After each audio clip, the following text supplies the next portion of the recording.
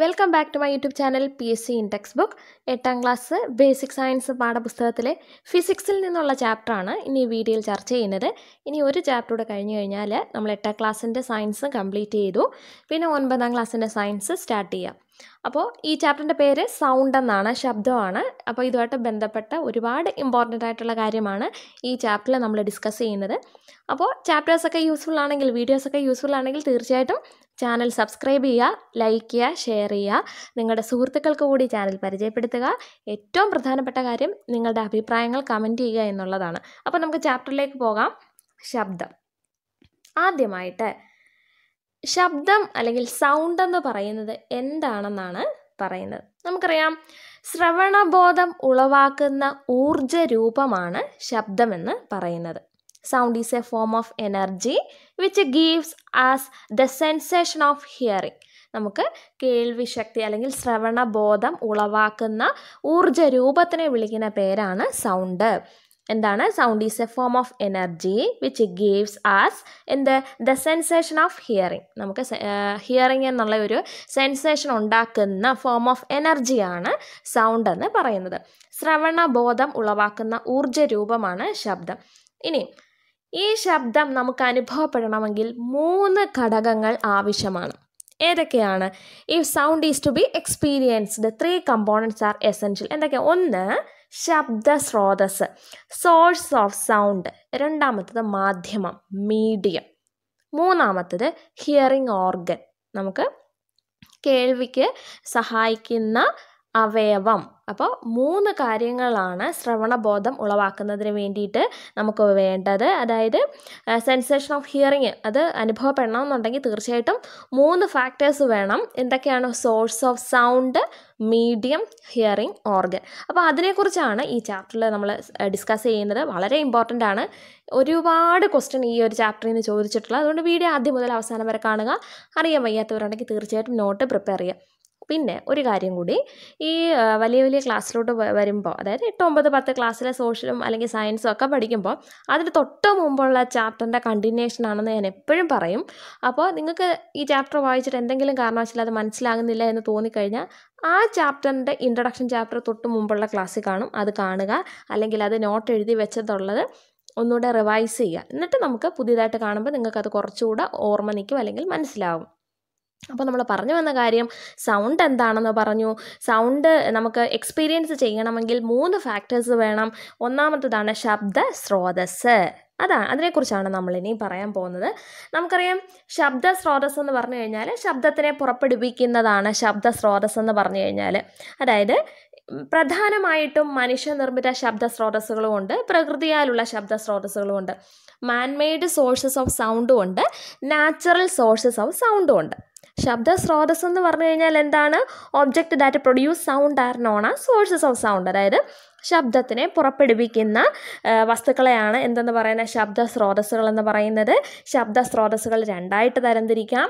Man-made sources of sound, അതായത് മനുഷ്യനിർമ്മിത ശബ്ദ സ്രോതസ്സുകളെന്നും natural sources of sound, അതായത് പ്രകൃതിയാലുള്ള ശബ്ദ സ്രോതസ്സുകളെന്നും നമ്മൾ 2ആയിട്ട് തരംതിരിക്കാം. ഇനി അതിന് ഉദാഹരണങ്ങൾ പറയാം. തൊട്ട് മുകളിലെ ചെണ്ട, വയലിന്, ഇടിമിന്നൽ, വെള്ളച്ചാട്ടത്തിൻ്റെ ഒക്കെ സൗണ്ട് കൊടുത്തിട്ടുണ്ട്. അപ്പോൾ മനുഷ്യനിർമ്മിത ശബ്ദ സ്രോതസ്സിന്, സോഴ്സസ് ഓഫ് സൗണ്ടിന് ഉദാഹരണമാണ് ചെണ്ട, വയലിന്, അതുപോലെ എന്തിൻ്റെയെങ്കിലുമൊക്കെ സൈറണ്, അതുപോലെ സംഗീത ഉപകരണങ്ങൾ, ബെല്ലുകളൊക്കെ എന്താണ്? മനുഷ്യനിർമ്മിത ശബ്ദ സ്രോതസ്സുകൾക്ക് ഉദാഹരണമാണ്. എന്നാൽ പ്രകൃതിയാലുള്ള ശബ്ദ സ്രോതസ്സുകളാണ് ഒന്ന് നമ്മുടെ സ്വനപേടകം, വോക്കൽ കോഡ്, അതുപോലെ തന്നെ ആനിമൽസിൻ്റെയും അതുപോലെ മനുഷ്യൻ്റെ ആയാലും കാറ്റിൻ്റെ, കടലിൻ്റെ, ഇടിമിന്നലിൻ്റെ, വെള്ളച്ചാട്ടത്തിൻ്റെ സൗണ്ട്. ഇതൊക്കെ എന്താണ്? പ്രകൃതിയാലുള്ള ശബ്ദ സ്രോതസ്സുകൾക്ക്, നാച്ചുറൽ സോഴ്സസ് ഓഫ് സൗണ്ടിന് ഉദാഹരണമാണ്. അപ്പോൾ സോഴ്സസ് ഓഫ് സൗണ്ട് എന്താണെന്ന് പറഞ്ഞു. ഇനി ഒരു കാര്യം കൂടി, ഈ ശബ്ദം പുറപ്പെടുവിക്കുന്നത് എങ്ങനെയാണ്? വസ്തുക്കളുടെ കമ്പനം മൂലമാണ് കേട്ടോ. Sound is produced by the vibration of object. വസ്തുക്കൾക്ക് ഉണ്ടാകുന്ന വൈബ്രേഷൻ, കമ്പനം മൂലമാണ് ശബ്ദം പുറപ്പെടുവിക്കുന്നത് കേട്ടോ, പുറപ്പെടുന്നത്. അപ്പോൾ ശബ്ദം ഉണ്ടാകുന്നത് എങ്ങനെയാണ്? ഒബ്ജക്റ്റിൻ്റെ, വസ്തുക്കളുടെ വൈബ്രേഷൻ കാരണമാണ്. ആ ഒരു കാര്യം മനസ്സിലാക്കി വെക്കുക. അപ്പോൾ നമ്മൾ ഇതുവരെ എന്തൊക്കെ പറഞ്ഞു? സൗണ്ട് എന്താണെന്ന് പറഞ്ഞു. സൗണ്ട് അനുഭവപ്പെടണമെങ്കിൽ തീർച്ചയായിട്ടും 3 ഫാക്ടേഴ്സ് വേണമെന്ന് പറഞ്ഞു. അതിനകത്ത് സോഴ്സസ് ഓഫ് സൗണ്ട് എന്താണെന്നാണ്, ശബ്ദ സ്രോതസ് എന്താണെന്ന് നമ്മൾ പറഞ്ഞു. 2ആയിട്ട് ക്ലാസിഫൈ ചെയ്തു. അതിന് എക്സാമ്പിളും പറഞ്ഞാണ് നമ്മളിപ്പോൾ ഇവിടെ നിൽക്കുന്നത്. ഇനി അടുത്ത കാര്യം എന്താണെന്ന് നമുക്ക് നോക്കാം. ഇവിടെ കുറച്ച് എക്സാമ്പിൾസ് ഒക്കെ പറയുന്നുണ്ട് കണ്ടോ. വസ്തുക്കളുടെ കമ്പനം മൂലമാണ് ശബ്ദം ഉണ്ടാകുന്നത്. ശബ്ദം പുറപ്പെടുവിക്കുന്ന വസ്തുക്കളാണ് ശബ്ദ സ്രോതസ്സുകൾ. നമ്മൾ പറഞ്ഞ sound is produced by the എങ്ങനെ വൈബ്രേഷൻ ഓഫ് ഒബ്ജക്റ്റ്. പിന്നെ എന്താണ് sources of sound? Object that produce sound R known as sources of sound. അതിനുള്ള എക്സ്പെരിമെൻ്റ് എന്താ, നമ്മൾ പാത്രത്തിനകത്ത് വെള്ളം എടുത്ത് വെച്ചിട്ട് സ്പൂൺ കൊണ്ട് തട്ടുന്നതും ട്യൂണിങ് ഫോർക്ക്, അതിൻ്റെ ഒന്നും ആവശ്യമില്ല. നമുക്ക് വേണ്ട കാര്യങ്ങൾ നോക്കാം കേട്ടോ.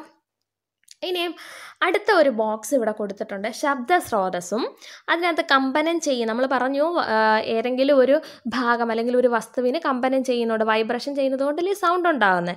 അപ്പോൾ ഇവിടെ ഓരോ ശബ്ദ സ്രോതസ്സും അതിനെ കമ്പനം ചെയ്ത് ശബ്ദം പുറപ്പെടുവിക്കുന്ന പ്രധാന ഭാഗം ഏതാണെന്നും അതുമായിട്ട് അനുബന്ധമായിട്ട് കമ്പനം ചെയ്യുന്ന ഭാഗങ്ങൾ ഏതാണെന്നുമാണ് കൊടുത്തിട്ടുള്ളത്.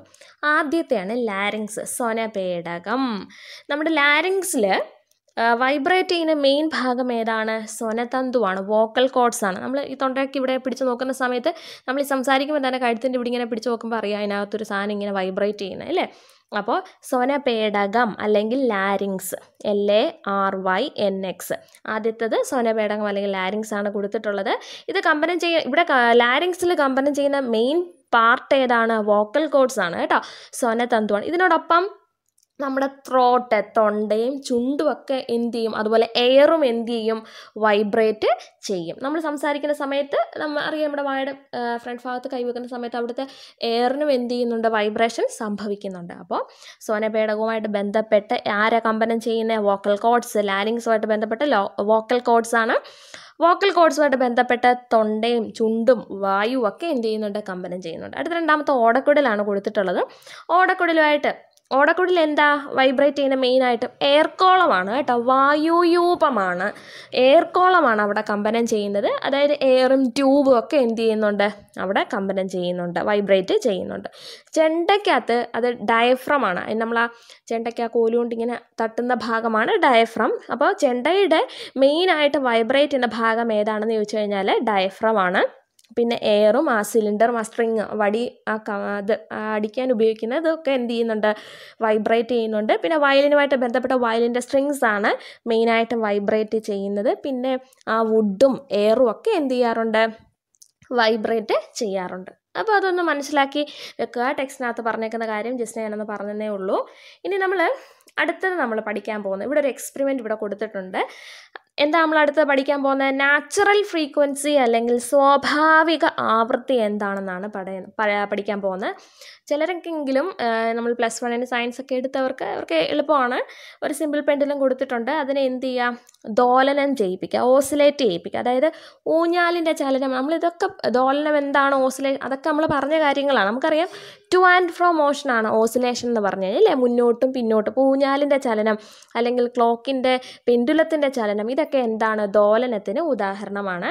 ഇവിടെ ഇപ്പോൾ ഒരു സിമ്പിൾ പെൻഡുലമാണ് കാണിച്ചിട്ടുള്ളത്. ഇതിനെ എന്ത് ചെയ്യുക? പെൻഡുലത്തിനെ അങ്ങോട്ടും ഇങ്ങോട്ടും നമ്മൾ ചലിക്കുന്ന സമയത്ത് ചലിപ്പിക്കുക, എന്നിട്ട് ഓരോ എക്സ്പെരിമെൻറ്റ് ചെയ്യുക എന്നാണ് ഇവിടെ കൊടുത്തിട്ടുള്ളത്. ഇതിനകത്തുനിന്ന് നമുക്ക് വേണ്ട കാര്യം എന്താണ്? സ്വാഭാവിക ആവൃത്തി. ഇപ്പോൾ ഒരു പെൻഡുലത്തിൻ്റെ കേസിൽ നോക്കൂ, ഇതാണ് ഒരു സിമ്പിൾ പെൻഡുലം എന്ന് പറയുന്നത്. അതായത് ഒരു സ്ട്രിങ്, ഒരു നാര് പോലെ ഇങ്ങനെ കാണും. അതിൻ്റെ അറ്റത്തൊരു ചെറിയ ഇരുമ്പ് ഗോളം ഇങ്ങനെ കൊടുത്തിട്ടുണ്ട്. അപ്പോൾ അതുമായിട്ട് ബന്ധപ്പെട്ട കുറേ എക്സ്പെരിമെൻറ്റ് നമ്മൾ ചെയ്യും. ആക്സിലേഷൻ ഡ്യൂ ടു ഗ്രാവിറ്റിയുടെ വാല്യൂ ഒക്കെ കണ്ടുപിടിക്കുന്നതൊക്കെ വേറെ കുറേ സംഭവമുണ്ട്, അതവിടെ നിൽക്കട്ടെ. അപ്പോൾ ഇവിടെ നമുക്ക് വേണ്ടത് സിമ്പിൾ പെൻഡുലത്തിൻ്റെ സ്വാഭാവിക ആവൃത്തി എന്ന് ഉദ്ദേശിച്ചിട്ടുള്ളത് ഇത്രയേ ഉള്ളൂ. 1 സെക്കൻഡിൽ എത്ര ദോലനം ആ സാധനം ചെയ്യും. അതായത് 1 സെക്കൻഡ് കൊണ്ട് ഈ ഉണ്ടല്ലോ, ഇരുമ്പ് ഗോളം പോലെ, അത് എത്ര പ്രാവശ്യം അങ്ങോട്ടും ഇങ്ങോട്ടും എത്ര ദോലനം അത് 1 സെക്കൻഡിൽ കംപ്ലീറ്റ് ചെയ്തു എന്നുള്ളതാണ് ഇവിടെ സിമ്പിൾ പെൻഡുലത്തിൻ്റെ നാച്ചുറൽ ഫ്രീക്വൻസി എന്ന് പറയുന്നത്. മനസ്സിലായോ? ഇത് നമ്മൾ സിമ്പിൾ പെൻഡുലത്തിൻ്റെ കേസാണ് പറയുന്നത്. സിമ്പിൾ പെൻഡുലത്തിൻ്റെ കേസിൽ നാച്ചുറൽ ഫ്രീക്വൻസി അല്ലെങ്കിൽ സ്വാഭാവിക ആവൃത്തി എന്ന് പറയുന്നത് എന്താണ്? 1 സെക്കൻഡിൽ സിമ്പിൾ പെൻഡുലം ചെയ്യുന്ന ദോലനങ്ങളുടെ എണ്ണത്തിനെയാണ് എന്തെന്ന് പറയുന്നത്? നാച്ചുറൽ ഫ്രീക്വൻസി അല്ലെങ്കിൽ സ്വാഭാവിക ആവൃത്തി. ദോലനം എന്ന് പറയുമ്പോൾ ഒരു പ്രാവശ്യം അങ്ങോട്ട് മുന്നോട്ട് ചലിച്ചിട്ട് തിരിച്ചിങ്ങോട്ട് വരുന്നതാണ് ഒരു ദോലനം. അങ്ങനെ ഒരു സെക്കൻഡിൽ അത് എത്ര എണ്ണം ചെയ്തു എന്നുള്ളതാണ് സിമ്പിൾ പെൻഡുലത്തിൻ്റെ കേസിലുള്ള നാച്ചുറൽ ഫ്രീക്വൻസി. ഇവിടെ ഓർത്ത് വെക്കേണ്ട കാര്യം ഫ്രീക്വൻസി അല്ലെങ്കിൽ ആവൃത്തിയുടെ യൂണിറ്റ് ഹെഡ്സ് ആണ്. അത് അല്ലെങ്കിൽ അതിനെ എങ്ങനെയാണ് അത് ഡിനോട്ട് ചെയ്യുന്നത് എന്നുള്ളതും പഠിച്ചു വെക്കുക. അപ്പോൾ ഓർത്ത് വെക്കുക, സിമ്പിൾ പെൻഡുലത്തിൻ്റെ നാച്ചുറൽ ഫ്രീക്വൻസി എന്താ പറഞ്ഞത്? The number of oscillations made by the simple pendulum എപ്പോഴാ? In 1 second. അതാണ് അതിൻ്റെ ഫ്രീക്വൻസി എന്ന് പറയുന്നത്. Number of oscillations made by the simple pendulum in 1 second is it's frequency. Unit of frequency എന്താണ്? Heads ആണ്. അപ്പോൾ അതൊന്നും മനസ്സിലാക്കി വെക്കുക. ഇവിടെ ദോലനങ്ങളുടെ എണ്ണം ഭാഗം സമയം എന്നിവിടെ കൊടുത്തിട്ടുണ്ട്. Number of oscillations by time. അപ്പോൾ ഫ്രീക്വൻസി എന്ന് സിമ്പിൾ പെൻഡുലത്തിൻ്റെ കേസിലാണ് ഞാൻ ഈ ഇക്വേഷൻ പറയുന്നത്, ഒന്ന് ശ്രദ്ധിക്കുക കേട്ടോ. സിമ്പിൾ പെൻഡുലത്തിൻ്റെ കേസിലാണ് ഒരു സെക്കൻഡിൽ ഉണ്ടാകുന്ന ദോലനങ്ങളുടെ എണ്ണം എന്ന് പറയുന്നത് അതിൻ്റെ ഫ്രീക്വൻസിയാണ്. പിന്നെ ഇവിടെ നമ്മൾ മനസ്സിലാക്കി വെക്കേണ്ട കാര്യം, ഈ പെൻഡുലത്തിൻ്റെ നീളം നമ്മൾ പറഞ്ഞില്ലേ, ഈ സ്ട്രിങ്ങിൻ്റെ അല്ലെങ്കിൽ ആ ഒരു നൂല് കഷ്ണത്തിൻ്റെ നീളം കൂട്ടുന്നതിനനുസരിച്ച് ഫ്രീക്വൻസി കുറയുന്നതായിട്ട് നമുക്ക് എക്സ്പെരിമെൻ്റ് ചെയ്യുമ്പോൾ മനസ്സിലാക്കാം കേട്ടോ. As the length of the pendulum increases, the frequency decreases. ആ പെൻഡുലത്തിൻ്റെ നീളം കൂടുന്നതിനനുസരിച്ച് ഫ്രീക്വൻസി കുറയുന്നു.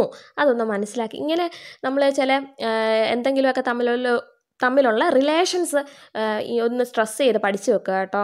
എന്ത് കൂടുമ്പോൾ എന്ത് കുറയുന്നു, ഹൈറ്റ് കൂടുന്നതിനനുസരിച്ച് പ്രഷറിൻ്റെ കാര്യമൊക്കെ നമ്മൾ പറഞ്ഞതാണ്. ഭൂമിയുടെ താഴോട്ട് പോകുമ്പോഴും എങ്ങനെയാണ് നമ്മൾ തൊട്ട് മുമ്പുള്ള സോഷ്യലിൻ്റെ ചാപ്റ്ററിനകത്ത് അതിനെക്കുറിച്ചൊക്കെ പറഞ്ഞിട്ടുണ്ടായിരുന്നു. അപ്പോൾ ഇവിടുത്തെ കേസിൽ length of the pendulum increase ചെയ്യുന്നതിനനുസരിച്ച് frequency decreases. അതൊന്ന് പഠിച്ച് ഒന്ന് മനസ്സിലാക്കി വെക്കുക. പെൻഡുലത്തിൻ്റെ നീളം കൂടുമ്പോൾ ആവൃത്തി കുറയുന്നു. ഇനി നമ്മൾ അടുത്ത പോയിന്റിലേക്ക് നമുക്ക് പോകാം. ഇവിടെ കുറേ എക്സ്പെരിമെൻ്റ് ഒക്കെ ഇവിടെ കൊടുത്തിട്ടുണ്ട് കേട്ടോ. ഇതൊക്കെ ട്യൂണിംഗ് ഫോർക്കിൻ്റെ തൊട്ട് താഴെ കണ്ട 256 ഹെഡ്സ്, 288 ഹെഡ്സ് കണ്ട സാ രി ഗ മ. അത് നമുക്ക് ഇനി തൊട്ടടുത്തതിനകത്ത് നമ്മൾ പറയും. ഇവിടെ ഇപ്പം ട്യൂണിംഗ് ഫോർക്കാണ് ഇവിടെ കാണിച്ചിട്ടുള്ളത്. അതായത് ഇതിൻ്റെയൊക്കെ തൊട്ട് താഴെ 256, 288, 320 എന്നൊക്കെ എഴുതി വെച്ചിരിക്കുന്നത് എന്താണ്? ഓരോ ട്യൂണിംഗ് ഫോർക്കിൻ്റെയും നാച്ചുറൽ ഫ്രീക്വൻസിയാണ് അതിൻ്റെ തൊട്ട് താഴെ എഴുതി വെച്ചത്. അതായത് ഒരു വസ്തുവിനെ നമുക്ക് സ്വതന്ത്രമായിട്ട് കമ്പനം ചെയ്യിച്ചു കഴിഞ്ഞാൽ അത് അതിൻ്റേതായിട്ടുള്ള ഒരു ഫ്രീക്വൻസിയിൽ എന്ത് ചെയ്തോളും? അങ്ങ് വൈബ്രേറ്റ് ചെയ്തോളും. അതിനെയാണ് ആ വസ്തുവിൻ്റെ നാച്ചുറൽ ഫ്രീക്വൻസി എന്ന് പറയുന്നത്. ഇവിടെ മനസ്സിലാക്കി വെക്കേണ്ട കാര്യം, ഇപ്പോൾ ഇവിടെ 286 ഹെഡ്സ് എന്നുള്ളത് അവിടെ കൊടുത്തിട്ടില്ലേ? അതെന്താ മനസ്സിലാക്കേണ്ടത്? അതായത് ആ ട്യൂണിംഗ് ഫോർക്കിനെ നമ്മൾ ഫ്രീ ആയിട്ട് അല്ലെങ്കിൽ സ്വതന്ത്രമായിട്ട് വൈബ്രേറ്റ് ചെയ്യിപ്പിച്ചാൽ അനുഭവപ്പെടുന്ന ആ വസ്തുവിൽ അനുഭവപ്പെടുന്ന ഫ്രീക്വൻസിയാണ് എന്ത്? അതിൻ്റെ നാച്ചുറൽ ഫ്രീക്വൻസി. അതാണ് അടുത്തത് ഇവിടെ കൊടുത്തിട്ടുള്ളത്. ഒരു വസ്തുവിനെ സ്വതന്ത്രമായി കമ്പനം ചെയ്യിച്ചാൽ അത് അതിൻ്റേതായ ഒരു പ്രത്യേക ആവൃത്തിയിലായിരിക്കും കമ്പനം ചെയ്യുന്നത്. ഈ ആവൃത്തിയാണ് എന്തെന്ന് പറയുന്നത്? അതിൻ്റെ നാച്ചുറൽ ഫ്രീക്വൻസി എന്ന് പറയുന്നത്. അപ്പോൾ ഓരോ ട്യൂണിംഗ് ഫോർക്കും എന്ത് ചെയ്യും? അതിൻ്റേതായിട്ടുള്ള ഫ്രീക്വൻസിയിലായിരിക്കും അത് കമ്പനം ചെയ്യുന്നത്. അതൊന്ന് മനസ്സിലാക്കി വെക്കുക. If A body is allowed to vibrate freely, ഒരു വസ്തുവിനെ സ്വതന്ത്രമായിട്ട് നമ്മൾ വൈബ്രേറ്റ് ചെയ്യാൻ അനുവദിക്കുകയാണെങ്കിൽ, if A body is allowed to vibrate freely it vibrates with its on natural frequency. അത് അതിൻ്റേതായിട്ടുള്ള സ്വാഭാവിക ആവൃത്തിയിലായിരിക്കും കമ്പനം ചെയ്യുന്നത്. അതൊന്ന് മനസ്സിലാക്കി വെക്കുക കേട്ടോ. ഇനിയും നമ്മൾ കുറച്ചിവിടെ കുറേ എക്സ്പെരിമെൻറ്റിൻ്റെ കാര്യമൊക്കെ പറയുന്നുണ്ട്. ഇതിൽ നിന്ന് നമുക്ക് എന്താണ്, അതായത് നമ്മളിപ്പം തൊട്ട് മുകളിൽ കുറേ എക്സ്പെരിമെൻ്റ് ഇവിടെ പറയുന്നുണ്ട് കേട്ടോ. പക്ഷേ നമുക്ക് ആ ഓരോ എക്സ്പെരിമെൻറ്റും പറയുന്നില്ല, സമയം വെറുതെ പോകും. പക്ഷെ നമുക്ക് വേണ്ട കാര്യം പറയാം. ഒരു വസ്തുവിൻ്റെ സ്വാഭാവിക ആവൃത്തിയെ സ്വാധീനിക്കുന്ന ഘടകങ്ങൾ എന്തൊക്കെയാണെന്നാണ് കേട്ടോ.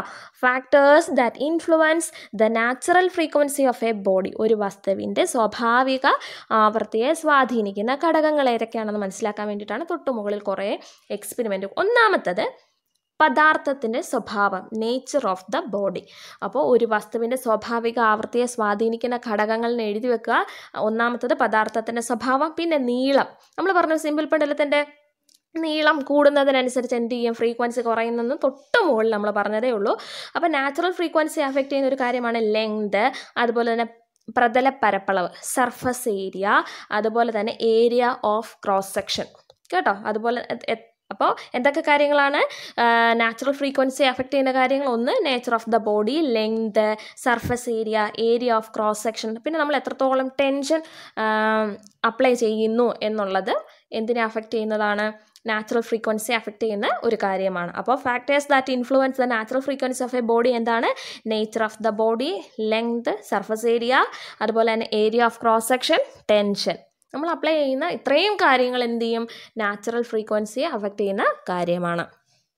ഇനിയും തൊട്ടിപ്പുറത്ത് എക്സ്റ്റെൻഡഡ് റീഡിങ്ങിനകത്ത് നമ്മൾ കൊതുകിൻ്റെയും തേനീച്ചയുടെയും കാര്യം പറയുന്നുണ്ട്. ഇമ്പോർട്ടൻ്റ് ആണ്, നമുക്ക് എന്തായാലും അത് വായിക്കാം.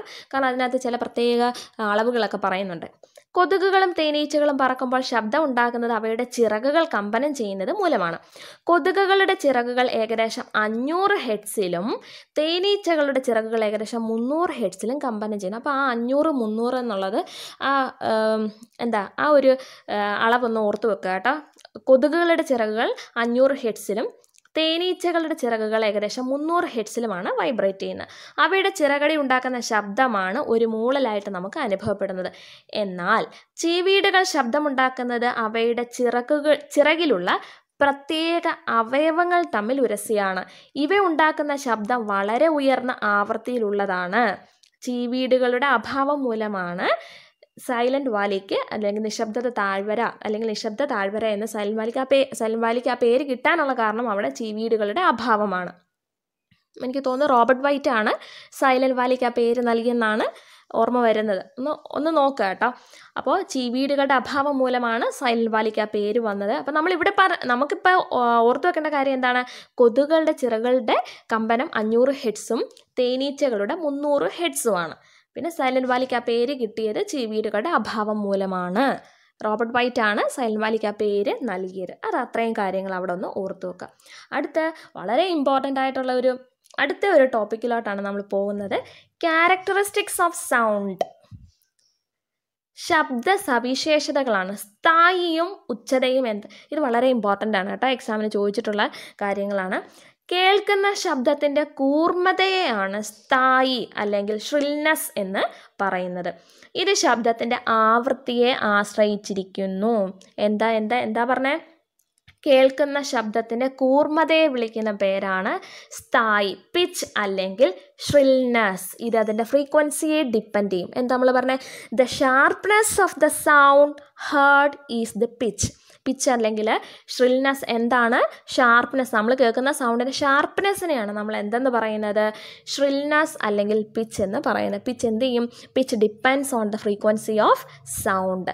ശബ്ദത്തിൻ്റെ ആവൃത്തിയെ ആശ്രയിച്ചിരിക്കും പിച്ച് അല്ലെങ്കിൽ ഷ്രിൽനെസ് എന്ന് പറയുന്നത്.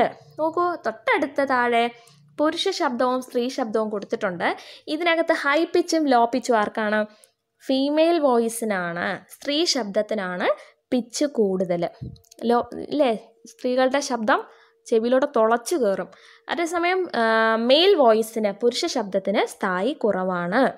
അടുത്ത 2 കൊടുത്തിട്ടുണ്ട്. കുയിലിൻ്റെ ശബ്ദവും സിംഹത്തിൻ്റെ അലറലും. ഇതിനകത്ത് ആർക്കായിരിക്കും ഹൈ പിച്ച്? കുയിലിൻ്റെ ശബ്ദത്തിനായിരിക്കും. കുക്കോസ് ക്രൈക്കായിരിക്കും. കുയിലിൻ്റെ ശബ്ദത്തിനായിരിക്കും സ്ഥായി കൂടുതൽ. അതുപോലെ സിംഹത്തിൻ്റെ ലയൺസ് റോർ, നമുക്കത് ഇംഗ്ലീഷിനകത്ത് പഠിക്കാനുണ്ട്. സിംഹത്തിൻ്റെ ROAR റോർ എന്നാണ് പറയുന്നത്. അപ്പോൾ സിംഹത്തിൻ്റെ അലറിൽ സ്ഥായി കുറവാണ്, ലോ പിച്ചാണ്. അപ്പോൾ അതൊന്ന് ഓർത്ത് വെക്കുക കേട്ടോ. അപ്പോൾ നമ്മൾ ക്യാരക്ടറിസ്റ്റിക്സ് ഓഫ് സൗണ്ടിനകത്ത് ഫസ്റ്റ് 1 പഠിച്ചു. പിച്ചെന്ന് അല്ലെങ്കിൽ അതിനെ തന്നെ പറയുന്ന പേരാണ് ഷ്രിൽനെസ് കേട്ടോ. തൊട്ട് താഴെ ഇവിടെ ഞാൻ മാർക്ക് ചെയ്ത് വെച്ചിട്ടുണ്ട്. SHRILLNES, ഷ്രിൽനെസ്. അപ്പോൾ അത് രണ്ടും എന്താണെന്ന് പഠിച്ചു വെക്കുക. ഷാർപ്നെസ്സിനെയാണ് പിച്ച് അല്ലെങ്കിൽ ഷ്രിൽനെസ് എന്ന് പറയുന്നത്.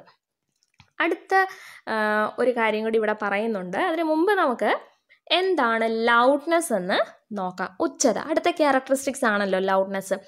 ശബ്ദം ഒരാളിൽ ഉണ്ടാക്കുന്ന കേൾവി അനുഭവത്തിൻ്റെ അളവിനെ വിളിക്കുന്ന പേരാണ് ഉച്ചത. Loudness is the measure of audibility of A person. ഒരാളിൽ ഉണ്ടാക്കുന്ന കേൾവി അനുഭവത്തിൻ്റെ അളവ്, measure of audibility of A person ആണ് എന്തെന്ന് പറയുന്നത്? ലൗഡ്നെസ് അല്ലെങ്കിൽ ഉച്ചത എന്ന് പറയുന്നത്.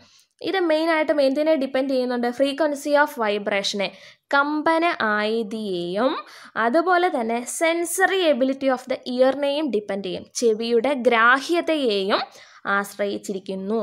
അപ്പോൾ ശബ്ദം ഒരാളിലുണ്ടാക്കുന്ന കേൾവി അനുഭവത്തിൻ്റെ അളവാണ് ഉച്ചത എന്ന് പറയുന്നത്. ഇത് മെയിനായിട്ടും കമ്പന ആയതിയെയും ചെവിയുടെ ഗ്രാഹ്യതയെയും ആശ്രയിച്ചിരിക്കുന്നു.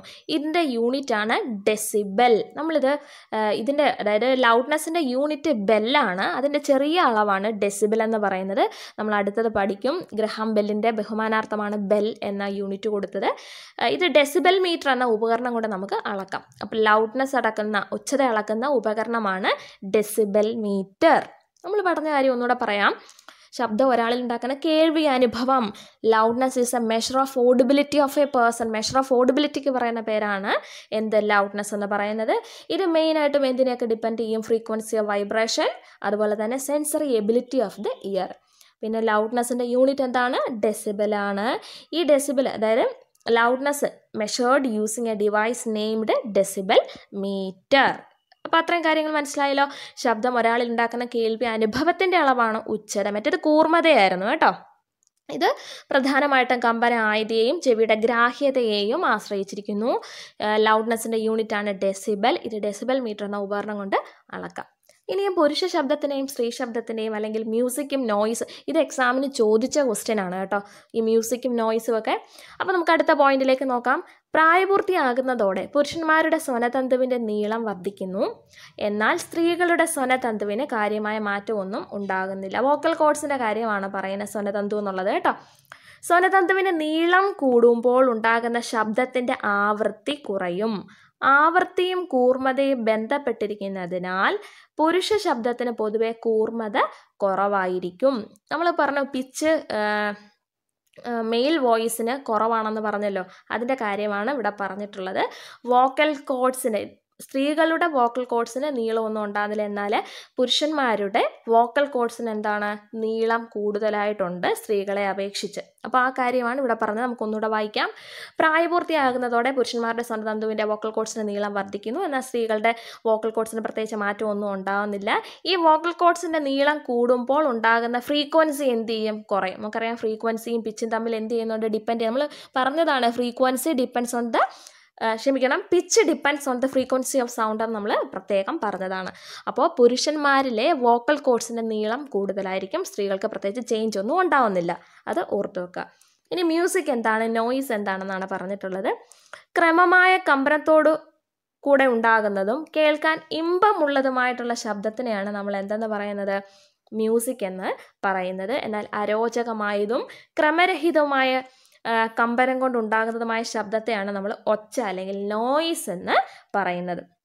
ആ കാര്യം ഒന്ന് ജസ്റ്റ് ഒന്ന് ഓർത്ത് വെക്കുക കേട്ടോ. കമ്പനം സംഗീതം എന്താണ്, അല്ലെങ്കിൽ മ്യൂസിക് എന്താണ്, നോയ്സ് എന്താണെന്ന് ജസ്റ്റ് ഒന്ന് ഓർത്ത് വെക്കുക. അടുത്ത പോയിന്റിലേക്ക് നമുക്ക് പോകാം. തൊട്ട് മുകളിൽ നമ്മളിവിടെ കാണിച്ചിട്ടുണ്ടായിരുന്നു, ട്യൂണിംഗ് ഫോർക്കിൻ്റെ താഴെ സപ്തസ്വരങ്ങൾ സ രി ഗ മ എന്ന് എഴുതിയിട്ടുണ്ടായിരുന്നു. സംഗീതത്തിൽ സ്ഥായി എന്ന പദവുമായി ബന്ധപ്പെട്ട് ഉപയോഗിക്കുന്ന മറ്റൊരു പദമാണ് ശ്രുതി. സംഗീതത്തിലെ സപ്തസ്വരങ്ങളും ആവൃത്തിയും ബന്ധപ്പെടുത്തിയ പട്ടികയാണ് ഇവിടെ കാണിച്ചിട്ടുള്ളത്. സ എന്നുള്ളത് 256 ഹെഡ്സ്, രി എന്നുള്ള 288 ഹെഡ്സ്. അത് ജസ്റ്റ് ഒന്ന് വായിച്ച് വെക്കുക. നമുക്ക് അടുത്ത പോയിന്റിലേക്ക് പോകാം. പ്രൊപ്പഗേഷൻ ഓഫ് സൗണ്ട് ആണ്. അതിന് മുമ്പ് നമ്മൾ പറഞ്ഞു ലൗഡ്നെസ്സിൻ്റെ യൂണിറ്റ് എന്ന് പറയുന്നത് ബെല്ലാണെന്ന് പറഞ്ഞു ഇല്ലേ? അപ്പോൾ അതുമായിട്ട് ബന്ധപ്പെട്ട ഒരു കാര്യമാണ്. അലക്സാണ്ടർ ഗ്രഹാം ബെല്ലിനെ കുറിച്ചാണ് പറയുന്നത്. അലക്സാണ്ടർ ഗ്രഹാം ബെൽ 1847 മാർച്ച് 3 സ്കോട്ട്ലൻഡിലെ എഡിൻബർഗിൽ ജനിച്ചു. അലക്സാണ്ടർ ഗ്രഹാം ബെൽ 1847 മാർച്ച് 3 എവിടെയാണ്? സ്കോട്ട്ലൻഡിലെ എഡിൻബർഗിലാണ് ജനിച്ചത്. അദ്ദേഹത്തിൻ്റെ 75-ാം വയസ്സിൽ 1922 ഓഗസ്റ്റ് 2 അദ്ദേഹം അന്തരിച്ചു. അദ്ദേഹത്തിൻ്റെ അമ്മയും ഭാര്യയും ബധിരരായിരുന്നു. 1876 ഒക്ടോബർ 9 അലക്സാണ്ടർ ഗ്രഹാം ബെൽ തൻ്റെ സുഹൃത്തും അസിസ്റ്റൻറ്റുമായ വാട്സണുമായി കേംബ്രിഡ്ജ് മുതൽ ബോസ്റ്റൺ വരെയുള്ള 2 കിലോമീറ്റർ ദൂരം കമ്പിയിലൂടെ സംസാരിച്ചുകൊണ്ട് ആദ്യത്തെ ടെലഫോൺ ലോകത്തിന് സമർപ്പിച്ചു. അലക്സാണ്ടർ ഗ്രഹാം ബെല്ലിൻ്റെ ബഹുമാനാർത്ഥമാണ് ഉച്ചതയുടെ യൂണിറ്റ് ബെൽ എന്ന പേര് നൽകിയത്. ബെൽ എന്ന യൂണിറ്റിൻ്റെ ചെറിയ അളവാണ് ഡെസിബൽ.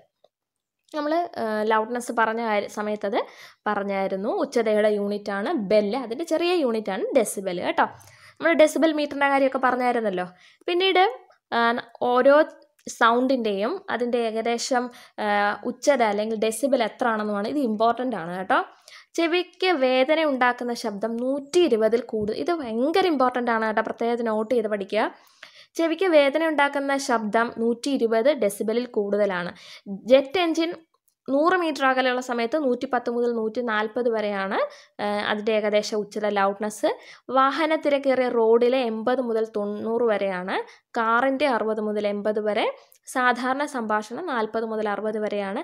ഇലകളുടെ മർമ്മരം 10 ഡെസിബലാണ്. ഇത് വളരെ ഇമ്പോർട്ടൻ്റ് ആണ് കേട്ടോ. ചെവിക്ക് വേദന ഉണ്ടാക്കുന്ന ശബ്ദം 120 ഡെസിബലിൽ കൂടുതലാണ്. ഇനി താഴെ മുകളിലോട്ട് ജസ്റ്റ് ഒന്നുകൂടെ ഓർത്ത് നോക്കിക്കേ. ഇലകളുടെ മർമ്മരം 10 ഡെസിബലാണ്. നമ്മൾ സാധാരണ സംസാരിക്കുന്ന 40 മുതൽ 60 വരെ. കാറാണെങ്കിൽ 60 മുതൽ 80 വരെ. തിരക്കേറിയ റോഡാണെങ്കിൽ 80 മുതൽ 90 വരെയാണ്. ജെറ്റ് എഞ്ചിൻ്റെ 100 മീറ്റർ അകലെയുള്ള സമയത്ത് 110 മുതൽ 140 ആണ്. ചെവിക്ക് വേദന ഉണ്ടാക്കുന്ന ശബ്ദം 120 ഡെസിബലിൽ കൂടുതലാണ്. അത് വീണ്ടും വീണ്ടും വീണ്ടും ഓർത്ത് അല്ലെങ്കിൽ അതങ്ങ് മനസ്സിലങ്ങ് ഉറപ്പിക്കുക കേട്ടോ. ചെവിക്ക് വേദന ഉണ്ടാക്കുന്നത് 120 ഡെസിബലിൽ കൂടുതലാണ് എന്നുള്ളതങ്ങ് മനസ്സിലങ്ങ് ഉറപ്പിച്ച് വെക്കുക.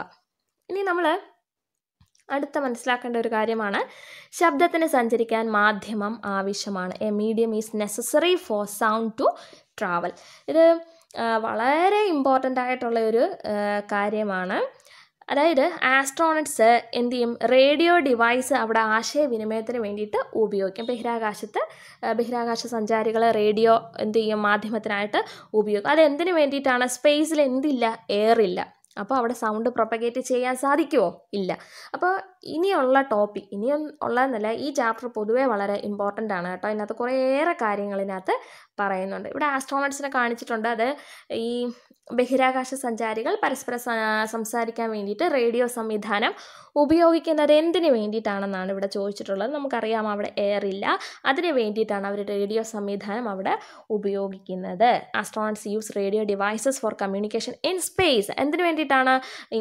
In space there is no air four sound propagation. അത് ഓർത്തു വെക്കുക. പിന്നെ ഇവിടെ ഒരു എക്സ്പെരിമെൻ്റ് ആണ് ഇവിടെ കൊടുത്തിട്ടുള്ളത്. ഒരു ഫ്ലാസ്കിൽ അല്പം ജലം എടുത്തിട്ട് ഒരു കമ്പിയുടെ അഗ്രത്ത് ഒരു മണി കെട്ടിയിട്ട് ഫ്ലാസ്കിനകത്ത് വരുത്ത രീതിയിൽ അത് അടയ്ക്കുക. എന്നിട്ട് എന്ത് ചെയ്യുക, ഫ്ലാസ്ക് കുലുക്കി നോക്കുക. അപ്പം നമുക്ക് എന്ത് ചെയ്യാൻ പറ്റും, ശബ്ദം കേൾക്കാൻ പറ്റും. എന്നിട്ട് ഇവർ പറയുന്നുണ്ട്, ആ കോർക്ക് എന്ന് വെച്ചാൽ മുകളിലെല്ലാം നമ്മൾ ചില കുപ്പിയുടെയൊക്കെ അടപ്പിന് മുകളിൽ ചില തടി കൊണ്ടുള്ള ഒരു അടപ്പുണ്ടല്ലോ, അതാണ് ഉദ്ദേശിച്ചിട്ടുള്ളത്. അപ്പോൾ ആ മുകളിലത്തെ കോർക്ക് അങ്ങ് മാറ്റിയതിന് ശേഷം ഇതിനകത്ത് ജലം തിളപ്പിച്ച് നീരാവി നിറയ്ക്കുക എന്നുള്ളതാണ്. ഫ്ലാസ്കിനകത്തുള്ള ജലം തിളപ്പിച്ച് നീരാവി നിറയ്ക്കുക. എന്നിട്ട് വീണ്ടും മണി കെട്ടിയ കോർക്ക് കൊണ്ട് ഫ്ലാസ്ക് അടച്ചതിന് ശേഷം ഫ്ലാസ്കിന് പുറത്ത് തണുത്ത ജലം ഒഴിക്കാനെന്നൊക്കെ കേട്ടോ. എന്നിട്ട് അപ്പോൾ എന്ത് ചെയ്യും, വെളിയിൽ നമ്മൾ തണുത്ത ജലം ഒഴിക്കുന്ന സമയത്ത് ഉള്ളിലുള്ള നീരാവി എന്ത് ചെയ്യും, തണുത്ത് കുറച്ച് ജലമാവും. പക്ഷെ അതിനകത്തുള്ള എയർ കുറവായിരിക്കും. അപ്പോൾ ആദ്യത്തിൻ്റെ അത്ര സൗണ്ട് രണ്ടാമത്തിനകത്ത് കേൾക്കാൻ പറ്റത്തില്ല. അതാണ് ഈ ഒരു എക്സ്പെരിമെൻ്റ് ഇവിടെ കാണിച്ചിട്ടുള്ളത്. അപ്പോൾ കുട്ടികൾക്ക് ഇത് ഓരോ എക്സ്പെരിമെൻ്റ് കാണിച്ചിട്ടാണ് നമ്മൾ ഓരോ ഇൻഫറൻസിലോട്ട് വരുന്നത്. അപ്പോൾ ഇവിടെ ശബ്ദത്തിന് സഞ്ചരിക്കാൻ മാധ്യമം ആവശ്യമാണ് എന്ന് കാണിക്കാൻ വേണ്ടിയിട്ടാണ് ഈ ഒരു എക്സ്പെരിമെൻ്റ് കേട്ടോ. അപ്പോൾ ആദ്യത്തിനകത്ത് എയർ നല്ലതായിട്ടുണ്ടായിരുന്നു, രണ്ടാമത്തിനകത്ത് എയർ കുറവാണ്. അപ്പോൾ ലൗഡ്നെസ്സും ശബ്ദം കേൾക്കുന്നതും വളരെ കുറവായിരിക്കും. അത് മനസ്സിലാക്കാൻ വേണ്ടിയിട്ടാണ് ഇവിടെ ഒരു എക്സ്പെരിമെൻറ്റ്. അപ്പോൾ നമ്മൾ ഈ ചാപ്റ്ററിൽ കുറേയേറെ കാര്യങ്ങൾ പറഞ്ഞു, നിങ്ങൾക്ക് ഓർമ്മ കിട്ടും. ഇപ്പം നോക്കൂ, ചെവിക്ക് അരോചകമായിട്ടുള്ള സൗണ്ട് ഏതാണ്? ഒന്ന് ഓർത്ത് നോക്കിയേ, 120 ഡെസിബലിൽ കൂടുതലാണ്. അതൊന്ന് ഓർത്ത് വെക്കുക കേട്ടോ. പിന്നെ ലൗഡ്നെസ്സിൻ്റെ യൂണിറ്റ് ബെല്ലെന്ന് പറഞ്ഞാലും ഡെസിബൽ എന്ന് പറയുമ്പോൾ അതിൽ ചെറിയ യൂണിറ്റാണ്. അത് രണ്ടും ഓർത്ത് വെക്കുക കേട്ടോ. ഇനി ഇവിടെ ഇപ്പം നമ്മൾ പറഞ്ഞു A medium is necessary four sound to travel എന്ന് പറഞ്ഞില്ലേ. ശബ്ദം സഞ്ചരിക്കുന്നതിന് ഒരു മാധ്യമം ആവശ്യമാണ്. ഇത് തെളിയിച്ചത് ആരാണെന്നറിയാമോ? ബ്രിട്ടീഷ് സയൻറ്റിസ്റ്റ് ആയിട്ടുള്ള റോബർട്ട് ബോയിലാണ്. അപ്പോൾ ഈ ഒരു പോർഷനിൽ നിങ്ങൾക്ക് ആ ഒരു പോയിൻ്റ് കൂടെ മനസ്സിലാക്കി വെക്കുക. ശബ്ദം സഞ്ചരിക്കുന്നതിന് ഒരു മാധ്യമം വേണമെന്ന് തെളിയിച്ചത് ബ്രിട്ടീഷ് സയൻറ്റിസ്റ്റ് ആയിട്ടുള്ള റോബർട്ട് ബോയിലാണ്. അത് 1660 അദ്ദേഹം ആ ഒരു കണ്ടെത്തൽ നടത്തിയത് കേട്ടോ. നമുക്കറിയാം, സോളിഡിൽ കൂടെ ആയാലും ലിക്വിഡിൽ കൂടെ ആണെങ്കിലും ഗ്യാസിൽ കൂടെ ആണെങ്കിലും ഒക്കെ എന്ത് ചെയ്യും, ശബ്ദം സഞ്ചരിക്കും. പക്ഷേ സൗണ്ടിന് ഏറ്റവും കൂടുതൽ വേഗത്തിൽ സഞ്ചരിക്കുന്നത് ഏതിലെ കൂടെ? സോളിഡ്സിൽ കൂടെയാണ് കേട്ടോ. ഖരവസ്തുക്കളിലൂടെയാണ് ശബ്ദം ഏറ്റവും വേഗത്തിൽ സഞ്ചരിക്കുന്നത്. വായുവിൽ സഞ്ചരിക്കുന്നതിൻ്റെ 4 ഇരട്ടി വേഗത്തിൽ ശബ്ദം വെള്ളത്തിലൂടെ സഞ്ചരിക്കും. പിന്നെ ഒരു കാര്യം കൂടെ ഓർത്ത് വെക്കുക, വായുവിൽ നമ്മൾ എയറിന് ചൂട് കൂടും തോറും ശബ്ദത്തിൻ്റെ വേഗതയും കൂടുതലായിരിക്കും. അപ്പോൾ അത്രയും ഇമ്പോർട്ടൻ്റ് ആയിട്ടുള്ള അഡീഷണൽ ഡേറ്റാസാണ്. എന്തൊക്കെ കാര്യങ്ങളാണ് പറഞ്ഞത്? ശബ്ദം സഞ്ചരിക്കുന്നതിന് മാധ്യമം വേണമെന്ന് തെളിയിച്ചതാരാണ്? ബ്രിട്ടീഷ് സയൻറ്റിസ്റ്റ് ആയിട്ടുള്ള റോബർട്ട് ബോയിലാണ്. അദ്ദേഹം ഇത് കണ്ടെത്തിയത് 1660. പിന്നെ നമ്മൾ പറഞ്ഞു സൗണ്ട് എല്ലാ മീഡിയത്തിലും, അതായത് സോളിഡ്സിൽ കൂടെയും ലിക്വിഡ്സിൽ കൂടെ ഗ്യാസിൽ കൂടെ ഒക്കെ പോകും. പക്ഷേ ഏറ്റവും കൂടുതൽ വേഗത്തിൽ പോകുന്നത് സോളിഡ്സിൽ കൂടെ ആണ്. പിന്നെ നമ്മൾ ഒരു കാര്യം കൂടി പറഞ്ഞായിരുന്നു, എയറിൽ കൂടെ പോകുന്നതിൻ്റെ 4 ഇരട്ടി വേഗത്തിലാണ് എന്ത് ചെയ്യുന്നത്, വെള്ളത്തിൽ കൂടെ സഞ്ചരിക്കുന്നത്. പിന്നെ വായുവിൻ്റെ എയറിൻ്റെ ചൂട് കൂടുന്തോറും എന്ത് ചെയ്യും, ശബ്ദത്തിൻ്റെ വേഗതയും കൂടും. അതിവിടെ അഡീഷണൽ ഡേറ്റാസാണ് കേട്ടോ. അപ്പോൾ ആ കാര്യങ്ങളും ഒന്ന് മനസ്സിലാക്കി വെക്കുക. അടുത്ത പോയിന്റ് കണ്ടോ, ഇവിടെ വീണ്ടും നമ്മൾ 120 ഡെസിബലിൽ കൂടുതലാണ് ചെവിക്ക് വേദന ഉണ്ടാക്കുന്നത്. അതൊന്ന് പ്രത്യേകം ഓർത്ത് വെക്കുക കേട്ടോ. ഇലകളുടെ മർമ്മരം 10 ഡെസിബലാണ്. നിങ്ങളത് 2-3 പ്രാവശ്യം വായിക്കുമ്പോഴത്തേക്ക് ഒന്ന് ഫെമിലിയർ ആവും. ഒന്നുകൂടെ വേണമെങ്കിൽ പറയാം, ചെവിക്ക് വേദന ഉണ്ടാക്കുന്നത് പഠിച്ചു വെക്കുക, 120 ഡെസിബലിൽ കൂടുതലാണ്. ഇലകളുടെ മർമ്മരം 10 ഡെസിബലാണ്. നമ്മൾ നോർമലി സംസാരിക്കുന്നത് 40 മുതൽ 60 വരെ. കാറിൻ്റെ നോർമലായിട്ടുള്ള 60 മുതൽ 80 എന്നാൽ തിരക്കേറിയ ഒരു റോഡിൽ അനുഭവപ്പെടുന്നത് 80 മുതൽ 90 വരെയാണ്. 100 മീറ്റർ അകലെയുള്ള ജെറ്റ് എഞ്ചിൻ്റെത് 110 മുതൽ 140 വരെയാണ്. 120 കൂടുമ്പോൾ തന്നെ നമുക്ക് ചെവിക്ക് അരോചകമാണ്. അപ്പോൾ ഈ 100 മീറ്റർ അകലെയുള്ള ജെറ്റ് എഞ്ചിൻ്റെ സൗണ്ട് 110 മുതൽ 140 വരെയാണ്. അപ്പോൾ അത് പഠിച്ചല്ലോ. അപ്പോൾ നമുക്ക് അടുത്ത പോയിന്റിലേക്ക് പോകാം. ഇനിയും നമുക്ക് കേൾവി അനുഭവം ഉണ്ടാകുന്നത് എങ്ങനെയെന്നാണ് ഇവിടെ കൊടുത്തിട്ടുള്ളത്. ഇത് 10ാം ക്ലാസ്സിൻ്റെ ബയോളജി 2ാമത്തെ ചാപ്റ്ററിനകത്ത് ഡീറ്റെയിൽ ആയിട്ട് കൊടുത്തിട്ടുണ്ട്. എങ്കിലും ഈ ടെക്സ്റ്റിൽ ഇവിടെ കൊടുത്തിട്ടുണ്ട് കേട്ടോ. നമുക്ക് ജസ്റ്റ് അതൊന്ന് നോക്കാം. ഇവിടെ നോക്കുക, ചെവിയുടെ ഡയഗ്രം. നമുക്ക് മെയിനായിട്ടും ഇയറിൻ്റെ ചെവിയുടെ സ്ട്രക്ചറിനെ 3ആയിട്ട് നമ്മൾ ഡിവൈഡ് ചെയ്യും കേട്ടോ. External year, middle year, internal year. ബാഹ്യകർണം, മധ്യകർണം, ആന്തരകർണം എന്ന് ഡിവൈഡ് ചെയ്യും. ഏറ്റവും വെളി കാണിച്ചിട്ടുണ്ട് ചെവിക്കൂട, പിന്ന എന്നാണ് പറയും, പിന്ന. എന്നിട്ട് കർണനാളം കാണിച്ചിട്ടുണ്ട്, ഇയർ ഡ്രം കാണിച്ചിട്ടുണ്ട്, മാലിയസ് ഇൻകസ്ട്രേപ്പിസ് എന്ന് പറയുന്ന അസ്ഥി ശൃംഖലയുണ്ട്. അതിനോട് ചേർന്നിട്ടുള്ള കോക്ലിയ കാണിച്ചിട്ടുണ്ട്, ഓവൽ വിൻഡോയും കാണിച്ചിട്ടുണ്ട്. അപ്പോൾ ഈ ഡയഗ്രാം ജസ്റ്റ് ഒന്ന് നോക്കുക. എന്നിട്ട് തൊട്ട് മുകളിലുള്ള കാര്യം ഞാൻ ജസ്റ്റ് ഒന്ന് വായിച്ചു വിടുന്നതേ ഉള്ളൂ. എങ്ങനെയാണ്, ചെവിക്കൂടയിലൂടെ എന്ത് ചെയ്യും, സൗണ്ട് ചെവിക്കുള്ളിലേക്ക് കർണനാളത്തിൽ കൂടെ പോവും. അത് കർണപടത്തിനെ വൈബ്രേറ്റ് ചെയ്യിപ്പിക്കും. കർണപടവുമായിട്ട് ബന്ധപ്പെട്ട് കിടക്കുന്ന മാലിയസ് ഇൻകസ്ട്രേപ്പിസ് എന്ന് പറയുന്ന അസ്ഥി ശൃംഖലയും വൈബ്രേറ്റ് ചെയ്യും. അപ്പോൾ എന്ത് ചെയ്യും, കോക്ലിയ വൈബ്രേറ്റ് ചെയ്യും. അതിനകത്തുള്ള ഓവൽ വിൻഡോ വൈബ്രേറ്റ് ചെയ്യും. അപ്പോൾ നമുക്കൊരു ഇമ്പൾസ്, ഒരു ഉദ്ദീപനം ഉണ്ടാവും. അത് ശ്രവണ നാഡി വഴി ബ്രെയിനിലോട്ട് പോയിട്ടാണ് നമ്മൾ കേൾവി എന്നുള്ള അനുഭവം നമുക്ക് സാധ്യമാകുന്നത്. അപ്പോൾ എന്തൊക്കെയാണ്, ചെവിക്കൂട, കർണനാളം ഇത് പറഞ്ഞു. അപ്പോൾ എങ്ങനെയാണ് നമുക്ക് ശബ്ദം കേൾക്കുന്നത് എന്നാണ് പറയുന്നത് കേട്ടോ. അപ്പോൾ നോക്കൂ, നമുക്കിവിടെ ജസ്റ്റ് അതൊന്ന് വായിക്കാം. ചെവിക്കൂടയിൽ എത്തുന്ന ശബ്ദ തരംഗങ്ങൾ കർണനാളത്തിലൂടെ കടന്നുപോയി കർണപടം. നമ്മൾ പറഞ്ഞു വെളിയിൽ നിന്നുള്ള സൗണ്ട് ചെവിക്കൂട എന്ന് പറയുമ്പോൾ നമ്മൾ ആ കമ്മലിടുന്ന ഭാഗം ഉണ്ടല്ലോ, അപ്പോൾ അതിനുള്ളിൽ കൂടെ സൗണ്ട് കയറിയിട്ട് എന്ത് ചെയ്യും, ഇയർ ഡ്രമ്മിനെ കർണപടത്തിൽ ചെന്ന് തട്ടുന്നു. അപ്പോൾ കർണപടം സൗണ്ടിനനുസരിച്ച് വൈബ്രേറ്റ് ചെയ്യുന്നു.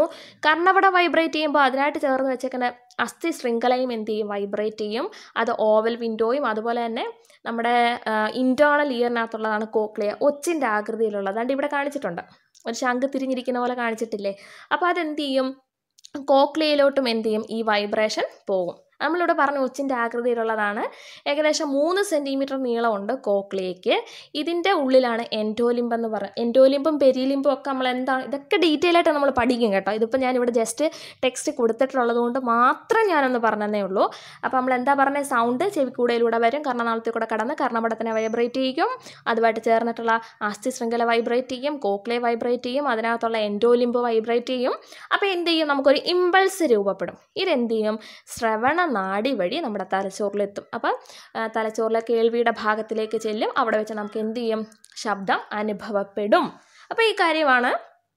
അപ്പോൾ മനസ്സിലായി കാണുമെന്ന് വിശ്വസിക്കുന്നു. ജസ്റ്റ് ഒന്ന് മനസ്സിലാക്കി വെക്കുക. ഈ ഡയഗ്രാം ഒന്ന് നോക്കിയാൽ മതി കേട്ടോ. ഇനിയും ഇവിടെ 1-2 കാര്യങ്ങൾ പറയുന്നുണ്ട്. കേൾവിശക്തി കുറഞ്ഞവരോട് നമ്മുടെ സമീപനം എങ്ങനെ, നമ്മളെപ്പോഴും സഹഭാവത്തോടെ പെരുമാറണം, എമ്പതി. അതുപോലെ തന്നെ നമ്മൾ ചെയ്യുന്ന ജോലികളിലാണെങ്കിലും കളികളിലാണെങ്കിലും അവരെ ഉൾപ്പെടുത്തണം. എല്ലാ പ്രവർത്തനങ്ങളിലും അവരുടെ പങ്കാളിത്തം ഉറപ്പുവരുത്തണം. അവർക്ക് മുന്തിയ പരിഗണനയും നൽകണം. അത് കേൾവിശക്തി കുറഞ്ഞവരോട് നമ്മളെപ്പോഴും അങ്ങനെ ആയിരിക്കണം പെരുമാറേണ്ടത്. പിന്നീട് ഇതിനകത്ത് ലിമിറ്റ്സ് ഓഫ് ഓഡിബിലിറ്റിയെക്കുറിച്ചാണ് പറയുന്നത്. നോക്കൂ, ഇമ്പോർട്ടൻ്റ് ആണ്. അപ്പോൾ നമ്മൾ കേൾവി ശക്തിയുടെ കാര്യം പറഞ്ഞില്ല, നമുക്ക് എങ്ങനെയാണ് കേൾവി എന്ന അനുഭവം ഉണ്ടാകുന്നത് എന്ന് നമ്മൾ പറഞ്ഞു. നിങ്ങൾക്ക് മനസ്സിലായി കാണുമെന്ന് വിശ്വസിക്കുന്നു. എങ്കിൽ നമുക്ക് കേൾവി ശക്തി കുറഞ്ഞവർക്ക് വേണ്ടിയിട്ടുള്ളതാണല്ലോ ശ്രവണ സഹായി അല്ലെങ്കിൽ ഹിയറിംഗ് എയ്ഡ്. അതിനെക്കുറിച്ച് നമുക്ക് ജസ്റ്റ് ഒന്ന് നോക്കിയിട്ട് തൊട്ടപ്പുറത്തോട്ട് പോവാം. കേൾവിക്കുറവുള്ളവർക്ക് കേൾവി അനുഭവം ഉണ്ടാക്കാൻ വേണ്ടിയിട്ട് ഉപയോഗിക്കുന്ന ഇലക്ട്രോണിക് ഉപകരണങ്ങളാണ് ഹിയറിംഗ് എയ്ഡ് അല്ലെങ്കിൽ ശ്രവണ സഹായി. ഇത് പല തരത്തിലും പല വലിപ്പത്തിലും പല ഷേപ്പിലും ഒക്കെ ഉണ്ട്. ഇനി ഒരു ഹിയറിംഗ് എയ്ഡിന് അല്ലെങ്കിൽ ശ്രവണ സഹായിക്ക് മെയിനായിട്ട് 3 ഭാഗങ്ങളാണ് ഉള്ളത്. മൈക്രോഫോൺ ഉണ്ട്, ആംപ്ലിഫയർ ഉണ്ട്, ലൗഡ് സ്പീക്കർ ഉണ്ട്, പിന്നെ ചില കേസിൽ ഒരു ബാറ്ററിയും ഉണ്ട്. മൈക്രോഫോൺ എന്ന് പറയുമ്പോൾ അറിയാം, നോക്കൂ, ഇതിനകത്തെ എനർജി കൺവേർഷൻ ഇമ്പോർട്ടൻ്റ് ആണ്. അത് ഇതിൽ നിന്നല്ല ഏത് ഭാഗത്തു നിന്നായാലും സയൻസിൽ പൊതുവായിട്ട് ചോദിക്കാവുന്ന ഒരു ക്വസ്റ്റ്യൻ ആണ് കേട്ടോ. മൈക്രോഫോൺ എന്ന് പറയുന്നത് ശബ്ദോർജ്ജത്തെ വൈദ്യുത സിഗ്നലുകളാക്കി മാറ്റുന്നു. സൗണ്ട് എനർജി ഇലക്ട്രിക്കൽ എനർജിയാക്കി മാറ്റുന്ന ആളാണ് മൈക്രോഫോൺ. ആംപ്ലിഫയർ എന്ത് ചെയ്യും? ആംപ്ലിഫൈ ചെയ്യുക എന്ന് പറഞ്ഞു കഴിഞ്ഞാൽ എന്തിൻ്റെങ്കിലും അളവിനെ കൂട്ടുന്നതാണ് കേട്ടോ. ഇവിടെ ഇപ്പോൾ ആംപ്ലിഫയർ ഉപയോഗിക്കുന്ന വൈദ്യുത സിഗ്നലുകളെ ശക്തിപ്പെടുത്തുന്നതിന് വേണ്ടിയിട്ടാണ് കേട്ടോ. അപ്പോൾ നമ്മളിപ്പോൾ എന്താ പറയുന്നത്, ശ്രവണ സഹായി അല്ലെങ്കിൽ ഹിയറിംഗ് എയ്ഡിനകത്തുള്ള പാർട്സ് എന്തൊക്കെയാണ്? ഒന്ന് മൈക്രോഫോണാണ്, ശബ്ദോർജ്ജത്തെ വൈദ്യുത സിഗ്നലുകളാക്കി മാറ്റുന്നു. അടുത്ത ആംപ്ലിഫയർ എന്ത് ചെയ്യുന്നു? വൈദ്യുത സിഗ്നലുകളെ ശക്തിപ്പെടുത്തുന്നു. അടുത്ത ലൗഡ് സ്പീക്കറാണ്, എന്ത് ചെയ്യുന്നു? ലൗഡ് സ്പീക്കറിൻ്റെ ശക്തി കൂടിയ വൈദ്യുത സിഗ്നലുകളെ ഉച്ചത കൂടിയ ശബ്ദമാക്കി, അതായത് loud speaker മൈക്രോഫോണിൻ്റെ just opposite electrical സിഗ്നൽസിനെ എന്ത് ചെയ്യും? സൗണ്ട് എനർജി ആയിട്ട് മാറ്റും കേട്ടോ. ശക്തി കൂടിയ വൈദ്യുത സിഗ്നലുകളെ ഉച്ചത കൂടിയ ശബ്ദമാക്കി മാറ്റി നമ്മുടെ കർണപടത്തിൽ എത്തിക്കുന്ന ആളാണ് ലൗഡ് സ്പീക്കർ. അപ്പോൾ ഹിയറിംഗ് എയ്ഡിനകത്തുള്ള 3 ആളുകളെ, പക്ഷേ നിങ്ങൾക്ക് ഇതിനകത്ത് പഠിച്ചു വെക്കേണ്ട കാര്യങ്ങൾ മൈക്രോഫോണിൻ്റെ എനർജി കൺവേർഷനാണ്, ആംപ്ലിഫയർ എന്തിനു വേണ്ടിയിട്ടാണ് ഉപയോഗിക്കുന്നത് എന്നുള്ളത്. പിന്നെ ചില കേസിൽ എന്ത് ചെയ്യും? ശ്രവണ സഹായിക്ക് പ്രവർത്തിക്കാൻ ആവശ്യമായ വൈദ്യുതി നൽകാൻ ഒരു ബാറ്ററി കൂടി ഇതിനകത്ത് കാണും. അതപ്പോൾ അത്രയും കാര്യങ്ങളൊന്ന് ഓർത്തു വെക്കുക കേട്ടോ. ഇനിയും തൊട്ട് താഴെ കൊടുത്തിരിക്കുന്നത് കണ്ടോ, അതിനു മുമ്പ് നമുക്ക് ശ്രവണ പരിധി നോക്കാം, റേഞ്ച് ഓഫ് ഓഡിബിലിറ്റി നോക്കാം. അപ്പോൾ എന്തൊക്കെ കാര്യങ്ങളാണ് പറഞ്ഞത്? നമ്മളിപ്പോൾ ഹിയറിംഗ് എയ്ഡ് മനസ്സിലായല്ലോ. ഇനി തൊട്ട് അടുത്ത് നമ്മൾ വായിക്കാൻ പോകുന്നത് ലിമിറ്റ്സ് ഓഫ് ഓഡിബിലിറ്റി ആണ് കേട്ടോ. ഒരു മനുഷ്യന് അല്ലെങ്കിൽ ഒരാളെ സംബന്ധിച്ചിടത്തോളം അയാൾക്ക് കേൾക്കാൻ കഴിയുന്ന ശബ്ദത്തിൻ്റെ കുറഞ്ഞ പരിധി 20 ഹെർട്സും കൂടിയത് 20,000 ഹെർട്സുമാണ്. അല്ലെങ്കിൽ നമുക്കതിനെ 20 ഹെർട്സും അല്ലെങ്കിൽ 20 കിലോ ഹെർട്സ് എന്ന് വേണമെങ്കിലും പറയാം. രണ്ട് വന്നാലും നിങ്ങൾ ഓപ്ഷനിൽ ഒരു പ്രാവശ്യം വന്നതാണ് കേട്ടോ. അപ്പോൾ ഓർത്ത് വെക്കുക, ഹ്യൂമൻ ബീയിങ്സിൻ്റെ മനുഷ്യൻ്റെ ലിമിറ്റ്സ് ഓഫ് ഓഡിബിലിറ്റി 20 ഹെർട്സ് മുതൽ 20,000 ഹെർട്സ് വരെയാണ്. അപ്പോൾ ആ രണ്ട് അളവും ജസ്റ്റ് ഒന്ന് ഓർത്ത് വെക്കുക. നോക്കൂ, 20 ഹെർട്സ് മുതൽ അല്ലെങ്കിൽ 20 കിലോ ഹെർട്സ് എന്നും പറയാം, അല്ലെങ്കിൽ 20 ഹെർട്സ് മുതൽ 20,000 ഹെർട്സ് എന്ന് വരെയും പറയാം. അപ്പോൾ അത് രണ്ടും ഒന്ന് ഓർത്ത് വെക്കുക കേട്ടോ. നോക്കൂ, ഇവിടെ മനുഷ്യൻ്റെ ശ്രവണ സാധ്യം, ഇനി എലികൾ, പ്രാവുകൾ, നിശാശലഭങ്ങൾ, ആന, വവ്വാൽ, ഭൂകമ്പ തരംഗങ്ങൾ, ഇതിനകത്ത് ഭയങ്കര ഇമ്പോർട്ടൻ്റ്, ഈ ചാപ്റ്ററിൽ ഏറ്റവും ഇമ്പോർട്ടൻ്റ് ആയിട്ടുള്ള പോർഷനാണ് കേട്ടോ നമ്മളിത് ഇനി പഠിക്കാൻ പോകുന്നത്. 20 ഹെർട്സിൽ താഴെ ഫ്രീക്വൻസിയുള്ള ശബ്ദത്തിനെ നമ്മൾ വിളിക്കുന്ന പേരാണ് ഇൻഫ്രാസോണിക്. എന്നാൽ 20,000 ഹെർട്സിൽ കൂടുതലുള്ളതിനെ നമ്മൾ വിളിക്കുന്ന പേരാണ് അൾട്രാസോണിക്. ഇമ്പോർട്ടൻ്റ് ആണ് കേട്ടോ. അപ്പോൾ ഓർത്ത് വെക്കുക, നമ്മുടെ ഓഡിബിലിറ്റി എന്താ? 20 ഹെർട്സ് മുതൽ 20,000 ഹെർട്സ് വരെ, അല്ലെ 20 ഹെർട്സ് മുതൽ 20 കിലോ ഹെർട്സ് വരെ, അത് ഓർത്ത് വെക്കുക. ഇനി ഇൻഫ്രാസോണിക് എന്ന് പറയുമ്പോൾ 20 ഹെർട്സിൽ താഴെയാണ്, 20,000 ഹെർട്സിൽ കൂടുതലുള്ളതാണ് അൾട്രാസോണിക്. ഇനി നോക്കൂ, തൊട്ടിവിടെ നമ്മൾ കുറച്ച് ആനിമൽസിൻ്റെ, നായയുടെ, പൂച്ച, പശു, കുതിര, എലി, വവ്വാൽ, ആന, സ്വർണ്ണമത്സ്യം, കോഴി, ഇതിൻ്റെയൊക്കെ റേഞ്ച് ഓഫ് ഓഡിബിലിറ്റി ഇവിടെ കൊടുത്തിട്ടുണ്ട്. അത് ജസ്റ്റ് ഒന്ന് നോക്കുക കേട്ടോ. ഇതിനകത്ത് അത് ജസ്റ്റ് ഒന്ന് നോക്കി വെച്ചിരുന്നാൽ മതി. ഇനി അടുത്ത പോയിന്റിലേക്ക് നമുക്ക് പോകാം. നോക്കൂ, ഗാൾട്ടൺ വിസിൽ നിന്ന് പുറപ്പെടുന്ന ശബ്ദം ഏകദേശം 30,000 ഹെർട്സ് ആണ്. ഇത് നമുക്ക് മനുഷ്യന് കേൾക്കാൻ പറ്റുമോ? ഇല്ല. നായ്ക്കൾക്കത് കേൾക്കാൻ പറ്റുന്നതിന് കാരണം എന്താണ്? നായയുടെ നോക്കൂ, റേഞ്ച് ഓഫ് ഓഡിബിലിറ്റിക്ക് 45,000 ഹെർട്സ് വരെ അതിന് കേൾക്കാൻ പറ്റും. പക്ഷേ ഗാൾട്ടൺ വിസിലിൻ്റെ 30,000 ഹെർട്സ് വരെ ഉള്ളൂ. അപ്പോൾ അത് മനുഷ്യന് കേൾക്കാൻ കഴിയത്തില്ല. ആർക്ക്? നായ്ക്കുട്ടികൾക്ക് അത് കേൾക്കാൻ കഴിയും. അതിൻ്റെ കാരണമാണത്. അതൊന്ന് പഠിച്ചു വെക്കുക കേട്ടോ. ഇനി അടുത്തത്, വവ്വാലുകൾ ഉണ്ടാക്കുന്ന ശബ്ദ തരംഗങ്ങൾ ഏതാണ്? അൾട്രാസോണിക് ആണ് കേട്ടോ. അത് ഇമ്പോർട്ടൻ്റ് ആണ്. വവ്വാലുകൾക്ക് അൾട്രാസോണിക് തരംഗങ്ങൾ ഉണ്ടാക്കാനും കേൾക്കുവാനും സാധിക്കും. അതുകൊണ്ടാണ് അത് രാത്രിയിൽ സുഗമമായിട്ട് സഞ്ചരിക്കുന്നതിന് വേണ്ടിയിട്ട് ഈ അൾട്രാസോണിക് തരംഗങ്ങൾ ഉപയോഗിച്ചിട്ടാണ് അത് പോകുന്നത്. അതായത് രാത്രിയിൽ ഇത് പോകുന്ന സമയത്ത് ഇത് എന്ത് ചെയ്യും? അതിൻ്റെ സഞ്ചാരപാതയിൽ എവിടെയെങ്കിലും ഒരു തടസ്സം ഉണ്ടെങ്കിൽ ഇതെന്ത് ചെയ്യും? അൾട്രാസോണിക് തരംഗങ്ങൾ അതേ ചെന്ന് തട്ടിയിട്ട് തിരിച്ചു വരും. അപ്പോൾ അത് അവർക്ക് പെട്ടെന്ന് അത് ഡിറ്റക്റ്റ് ചെയ്യാൻ പറ്റും. അങ്ങനെ അത് അപ്പോൾ എന്ത് ചെയ്യും? അവരവരുടെ സഞ്ചാരപാത അങ്ങോട്ടും ഇങ്ങോട്ടും ഒന്ന് മാറ്റും. അപ്പോൾ ഇതിനകത്ത് പഠിക്കേണ്ട കാര്യം, വവ്വാലുകൾ ഏത് ശബ്ദ തരംഗങ്ങളാണ് ഉണ്ടാക്കുന്നത്? അൾട്രാസോണിക് തരംഗങ്ങളാണ് പുറപ്പെടുവിക്കുന്നത്. അടുത്തത് ഇമ്പോർട്ടൻ്റ് ആണ്, ഭൂകമ്പങ്ങൾ ഉണ്ടാകുമ്പോൾ ഏത് തരംഗങ്ങളാണ് ഉണ്ടാകുന്നത്? ഇൻഫ്രാസോണിക് കേട്ടോ. ഇമ്പോർട്ടൻ്റ് ആണ്. എന്നാൽ അത് നമുക്ക് മനുഷ്യനത് മനസ്സിലാകത്തില്ല. പക്ഷേ ചില ജന്തുക്കൾക്ക് എന്ത് ചെയ്യും? ഭൂകമ്പം ഉണ്ടാകുന്നതിന് മുമ്പ് ഈ ഇൻഫ്രാസോണിക് തരംഗങ്ങൾ ഉണ്ടാകുമ്പോൾ അവർക്ക് അത് എന്ത് ചെയ്യാൻ പറ്റും? ഡിറ്റക്റ്റ് ചെയ്യാൻ പറ്റും. അപ്പോൾ 20 ഹെർട്സിൽ താഴെയുള്ളതാണ് എന്ത്? ഇൻഫ്രാസോണിക്. 20,000 ഹെർട്സിൽ കൂടുതലുള്ളതാണ് എന്ത്? അൾട്രാസോണിക്. ആ രണ്ട് കാര്യങ്ങളും ഓർത്ത് വെക്കുക. ഇമ്പോർട്ടൻ്റ് ആണ്. അതാണ് ഈ ഒരു ഡയഗ്രത്തിൽ നിന്ന് മനസ്സിലാക്കേണ്ട കാര്യങ്ങൾ. ഇതിനകത്ത് ഏറ്റവും ഇമ്പോർട്ടൻ്റ് ഈ വവ്വാലിൻ്റെ കാര്യവും അതുപോലെ നായ്ക്കുട്ടിയുടെ കാര്യവും അതുപോലെ ഭൂകമ്പം ഉണ്ടാകുന്ന സമയത്ത് പുറപ്പെടുന്നത് ഇൻഫ്രാസോണിക് ആണെന്നുള്ള കാര്യങ്ങളൊക്കെ ഓർത്ത് വെക്കുക കേട്ടോ. ഇതിനകത്ത് കണ്ട എലികളുടെ നിശാശലഭങ്ങളുടെ വവ്വാലിൻ്റെയൊക്കെ കാണിച്ചിട്ടുണ്ട്. അപ്പോൾ അതൊരു കാറ്റഗറി വരുന്നതാണ്. നിശാശലഭങ്ങൾ, എലികൾ, അവരുടെ ഓഡിബിലിറ്റി ഇവിടെ കൊടുത്തിട്ടുണ്ട് കേട്ടോ. അപ്പോൾ നിങ്ങൾ ആ ഒരു കാര്യം കൂടി ഒന്ന് ഓർത്ത് വെക്കുക. അൾട്രാസോണിക്കിനകത്തും അതുപോലെ തന്നെ നമ്മുടെ ഇതിൻ്റെ കൂടെ ബിറ്റ്വീനായിട്ട് വരുന്ന റേഞ്ച് ഉള്ളവരാണ് എലികൾ, നിശാശലഭങ്ങൾ, വവ്വാൽ. എന്നാൽ പ്രാവിനും അതുപോലെ തന്നെ പ്രാവിന് ഇൻഫ്രാസോണിക്കും പറ്റും കേട്ടോ. ആ ഓഡിബിലിറ്റി മനസ്സിലാക്കുക. അപ്പോൾ ഈ ഒരു ഡയഗ്രത്തിൽ അതുകൂടെ ഒന്ന് മനസ്സിലാക്കി വെക്കുക. ഇമ്പോർട്ടൻ്റ് ആണ് കേട്ടോ, ഭയങ്കര ഇമ്പോർട്ടൻ്റ് ആണ്. അപ്പോൾ ഇൻഫ്രാസോണിക് ഭൂകമ്പം ഉണ്ടാകുന്ന സമയത്താണ് നമ്മൾ പറഞ്ഞു. പിന്നെ വവ്വാലുകൾക്ക് എന്തുണ്ടാക്കാൻ പറ്റും? അൾട്രാസോണിക്. പിന്നെ നിശാശലഭങ്ങൾക്ക്, എലികൾക്കും അത് കേൾക്കാൻ കഴിയും. അവരുടെ ഓഡിബിലിറ്റി റേഞ്ചിനകത്ത് വരുന്നതാണ് കേട്ടോ. അപ്പോൾ വവ്വാലുകൾക്ക് എന്ത് ചെയ്യാൻ പറ്റും? അൾട്രാസോണിക് തരംഗങ്ങൾ ഉണ്ടാക്കാനും അതുപോലെ തന്നെ അവർക്കത് കേൾക്കുവാനും സാധിക്കും. വവ്വാലിൻ്റെ കൂട്ടത്തിൽ തന്നെ അത് കേൾക്കാൻ പറ്റുന്ന ആളുകളാണ് എലികൾ. അത് ഒന്ന് ഓർത്ത് വെക്കുക. നിശാശലഭങ്ങളും അതുപോലെ തന്നെ കേട്ടോ. അതൊന്ന് ഇമ്പോർട്ടൻ്റ് ആണ്. പക്ഷേ നിശാശലഭത്തിൻ്റെ ഇതിനകത്ത് കൊടുത്തിട്ടില്ല. നമ്മൾ ആ ഡയഗ്രത്തിൽ നിന്ന് നമ്മൾ മനസ്സിലാക്കിയ കാര്യമാണ്. ഇനിയും അടുത്ത വളരെ ഇമ്പോർട്ടൻ്റ് ആയിട്ടുള്ള കാര്യമാണ് കടലിൻ്റെ ആഴം അളക്കാൻ ഉപയോഗിക്കുന്ന ഉപകരണം സോണാറാണ് കേട്ടോ. സോണാറിൻ്റെ ഫുൾ ഫോം എന്താണ്? Sound navigation and ranging.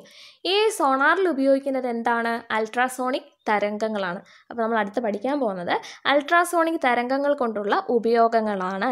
Important കാര്യമാണ്. കടലിൻ്റെ ആഴം അളക്കാൻ ഉപയോഗിക്കുന്നത് എന്താണ്? സോണാറാണ്. ഈ സോണാറിൻ്റെ ഫുൾ ഫോം എന്താണ്? Sound navigation and ranging. Sound navigation and ranging എന്നതാണ് സോണാറിൻ്റെ ഫുൾ ഫോം. അതിൽ ഉപയോഗിക്കുന്നത് അൾട്രാസോണിക് തരംഗങ്ങളാണ്. അതുപോലെ തന്നെ വൈദ്യശാസ്ത്രത്തിൽ രോഗനിർണയത്തിനും ചികിത്സയ്ക്കും എന്ത് ചെയ്യുന്നുണ്ട്? അൾട്രാസോണിക് തരംഗങ്ങൾ ഉപയോഗിക്കുന്നുണ്ട്. അപ്പോൾ ആദ്യം നമ്മൾ പറഞ്ഞ ultrasonic waves are used in the instrument sonar to measure the depth of oceans കേട്ടോ. സമുദ്രങ്ങളുടെ ആഴം അളക്കുന്നതിന് വേണ്ടിയിട്ട് സോണാർ ഉപയോഗിക്കും. അതിനകത്ത് ഉപയോഗിക്കുന്ന വേവ്സ് ആണ് അൾട്രാസോണിക്. ഇനിയിപ്പോൾ നമ്മൾ എന്താ പറഞ്ഞത്? മെഡിക്കൽ ഫീൽഡിലും ഡയഗ്നോസിസിനും ട്രീറ്റ്മെൻറ്റിനും വേണ്ടിയിട്ട് നമ്മൾ എന്ത് ഉപയോഗിക്കാറുണ്ട്? അൾട്രാസോണിക് വേവ്സ് ഉപയോഗിക്കാറുണ്ട്. അടുത്തത് ഇമ്പോർട്ടൻ്റ് ആയിട്ടുള്ളൊരു കാര്യമാണ് നോയിസ് പൊല്യൂഷനെ കുറിച്ചാണ്. അപ്പോൾ ഇപ്രാവശ്യം നമ്മൾ ഈ SCERTയുടെ ടെക്സ്റ്റ് കഴിഞ്ഞ പ്രാവശ്യത്തിനേക്കാളും കുറേ മോഡിഫിക്കേഷൻസ് ഒക്കെ വന്നിട്ടുണ്ടായിരുന്നു.